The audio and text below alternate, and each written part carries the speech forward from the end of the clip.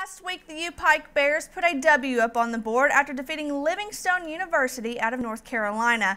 The Bears got moving early and often, defeating the Blue Bears 52-23, with the offense putting up 28 unanswered points in the third and fourth quarters. We caught up with head coach Al Holland Jr. and receiver Artis Clark on their first victory of the season. Going back to the first game, we learned a lot of things about our football team and, not being able to handle some adversity in that ball game. So, going into that second game, we sort of put ourselves in the same situation at halftime and really talked to the guys about that. How are we going to handle this second half?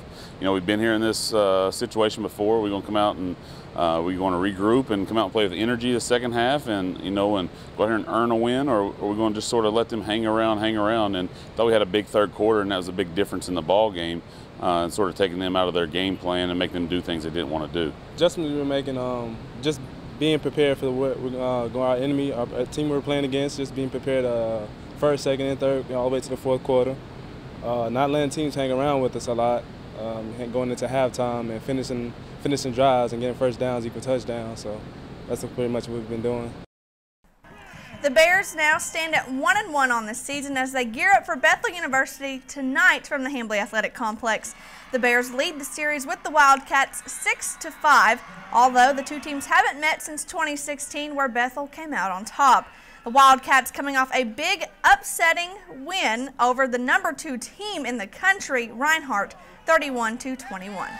Bethel is, week one they played Reinhardt. Reinhardt's #2 in the country. They had them at home and ended up knocking them off at home. So it says a lot about their football program and their turnaround with a new head coach, and he's doing a great job. So we're going to have our hands full, but we're going to have to play for 60 minutes, and if it takes overtime, we've been in that experience before. So we got to be ready to go. We got to, be great in all three phases: offense, defense, and special teams, and take care of the football and create some turnovers defensively this week.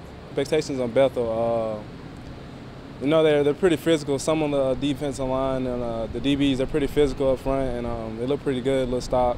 But we're just making corrections, and in game we'll just have to deal with them then. We're just working on being disciplined on defense, because we know that they're going to try to draw us off sides, and they're a tough opponent. So hopefully if we play sound, that we can come out and win. They knocked out the #2 team in the nation, but I think if we just play, that we can actually play them and beat them and upset a lot of people.